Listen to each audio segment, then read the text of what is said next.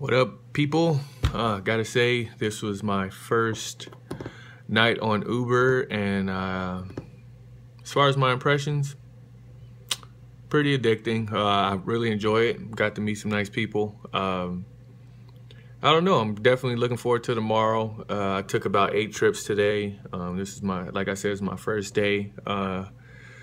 Didn't get a lot of surging hour, I guess, trips or whatever you call them, but you know, it is what it is. I'm pretty sure it'll happen once I get used to driving and everything like that. I'll be able to catch those. But made about 40 bucks today, so I would say today was pretty awesome. Got to meet some nice people, like I said, and got to see the town a little more.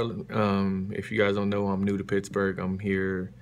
I've been here for about 3 weeks or so, a little over 3 weeks, and getting to know the area. So I guess I'll check in with you guys tomorrow and let you know how it went. As far as the ratio, I've taken more guys than girls, so I would say maybe a 3-to-1 ratio, I would say, yeah. But overall, it seems pretty good so far, and I like it. We'll see where it goes tomorrow. I'll be checking in with you guys. All right, bye.